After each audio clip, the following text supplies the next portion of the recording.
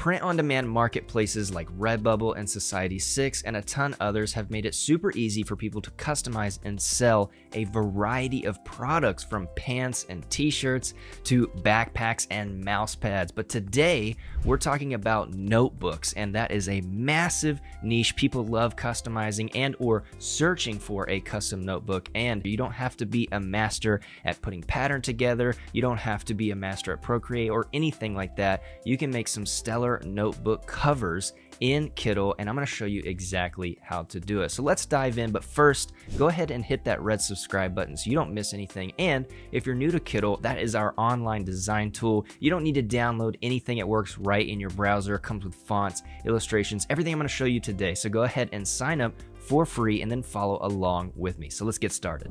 All right, to get started, we're going to change our dimensions. So we're going to go down here and we're going to type in 1756.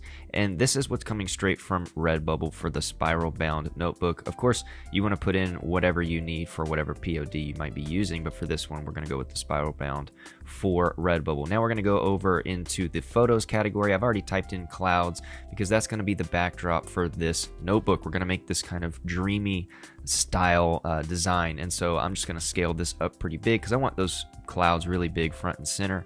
I don't want them to be super far away. I want this to kind of be like we're in the clouds here. I'll set it to overlay, and then I can start moving the color adjustment around. I can move the background color to a place where I just want those clouds to be kind of faint, almost like kind of a retro-y style.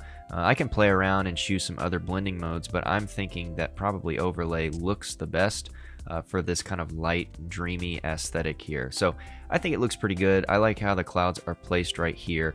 So let's go ahead and lock this. You can just hit the little lock symbol and boom, that's locked. Now let's add some texture, but first let's go ahead and change this to photo. I don't want to miss where my layers are, so I labeled that photo. And now I think adding a marble texture is going to be cool. So you see that kind of weird dreamy effect that it's giving. I like this one, but maybe this one's a little bit better. It's kind of even more wobbly. It just makes a really cool hazy dreamy effect. It also kind of gives it that weathered look.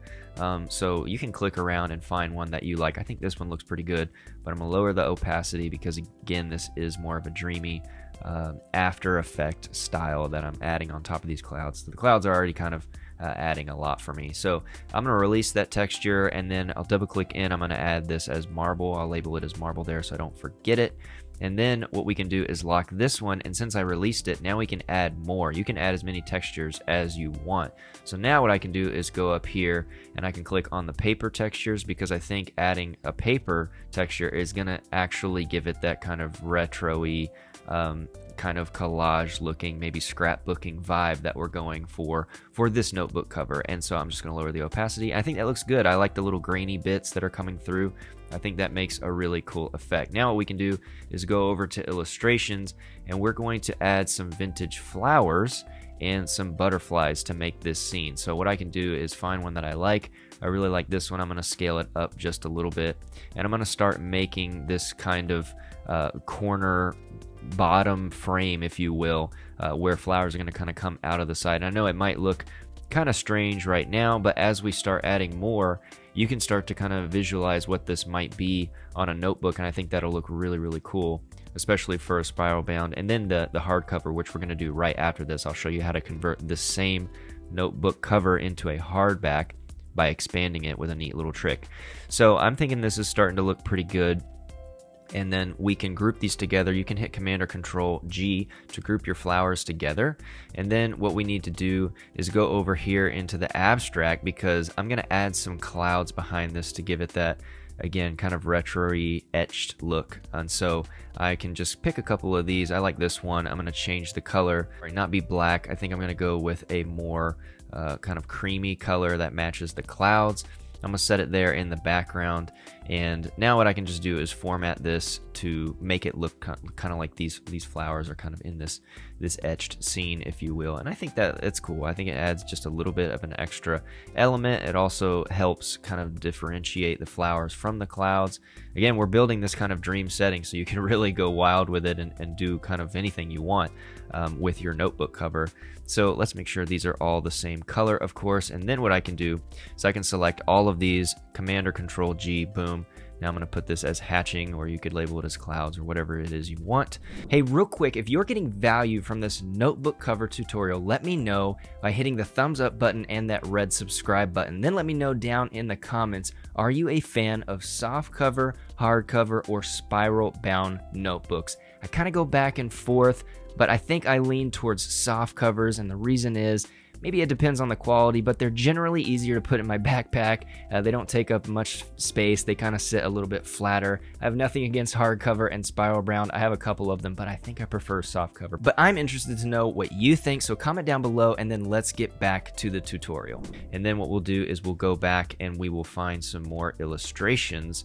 And I think these vintage insects, we're going to use specifically butterflies, because I think, one, they're very close to the detail of the flowers already, and I think they are really cool. It's just going to create that little cool added effect here on the front cover. And so now what I'm going to do is go over to these panels element, because I think adding a panel where you can either insert your name or a catchy title would be really cool, so that way you know what this notebook is for. Of course, you could just go off the visuals, but adding a little banner, a little text element, I think would be really cool. So let me size this up. I like this kind of vintagey, ornate one for this.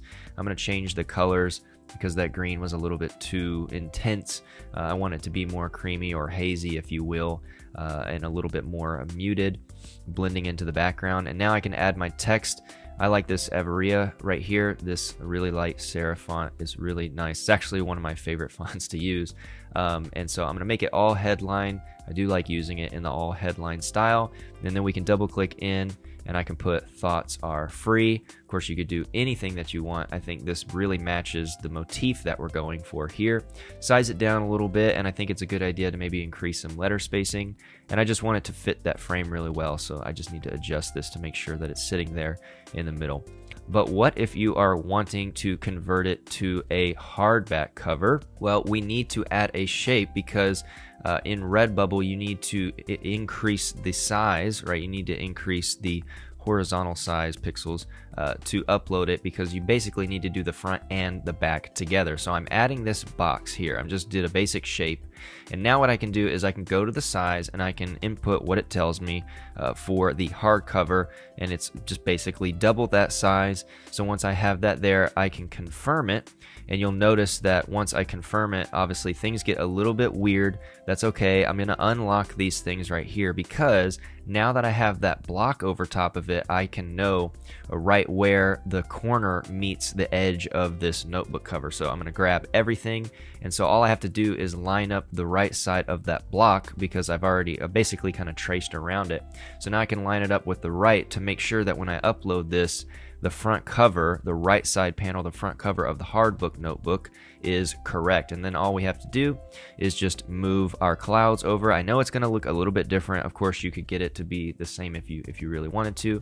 Then we can just scale up our marble texture there and do with it whatever we need to do. And I think that's looking pretty good, pretty easy, just like that. And so now all we really need to do is basically continue filling out the left side of our notebook, which would be the back, with more flowers and more butterflies. And so we can do that really easily. I'm gonna just time lapse through this and show you how I'm kind of making this collage of florals. Some are in front, some are behind. Once you download this, which in the download settings, this is the minimum that they ask for in Redbubble, but why not just make it even bigger? So we can increase this if we want to, and then I can also hit optimize quality. It'll just take a little bit more time, but it'll give you the best resolution, of course.